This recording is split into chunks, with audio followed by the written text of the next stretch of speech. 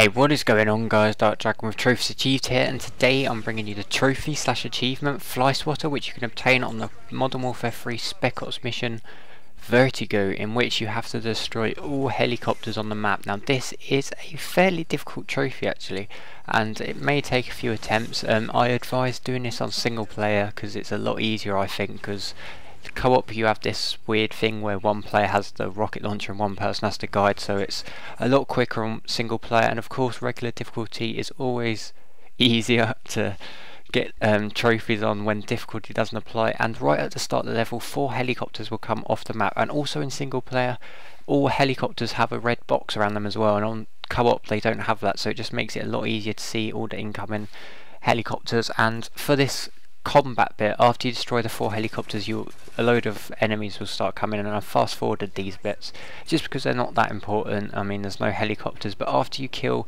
the first wave of enemies, another helicopter will come in, and I say don't waste the guided missiles on this. Use the normal RPG. These bigger helicopters fly away around for, well, it just hovers for ages, so you have plenty of opportunity to kill it.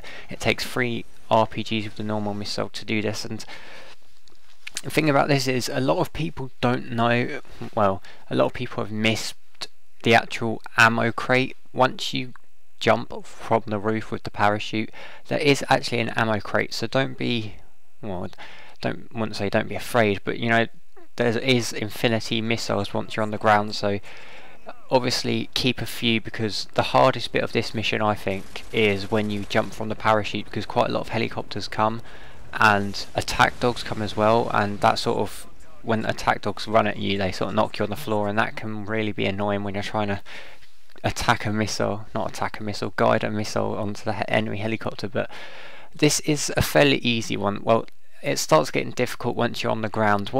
Like I said, as soon as you hit the ground it starts getting difficult, and there's not many helicopters on there. The Juggernaut helicopter also that I just took down is a fairly, you've got to take it out fairly quick, because once it starts flying away it's literally gone within 2 or 3 seconds, so take that out as fast as you can. And this is the last helicopter on the roof. Once you take this one out it will drop the parachute, and I've not fast forwarded anymore after this because this is when it starts getting fairly difficult.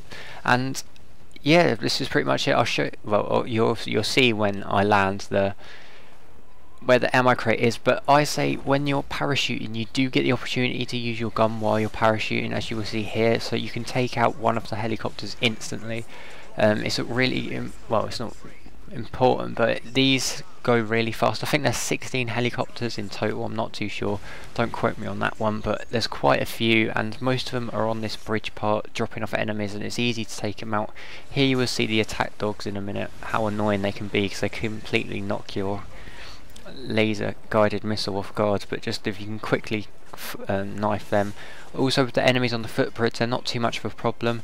You can use the guided missiles even on them if you wanted to. This one nearly got away.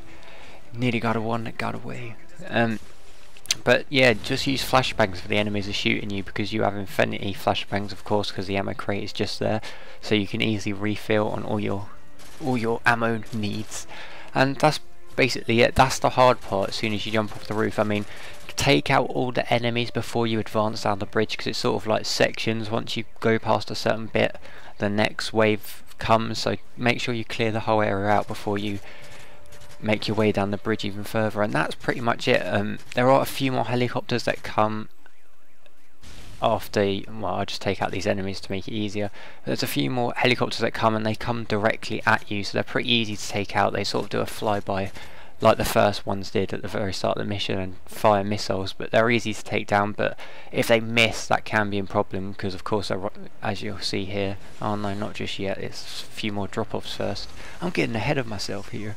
But yeah, these ones, when they come at you at an angle, they're really easy to take down, but the ones that come at you directly on, if you miss it could be a problem, but they're still fairly easy. And that's pretty much it. Like I said, it's a pretty long guide, this one, but I didn't want to sort of do it in sections. I wanted to show the whole mission just in case, you know, people wanted to see it. And here come the head-on ones, just good to miss. I think there's only one, there's one or two, I can't remember. Is that the last one?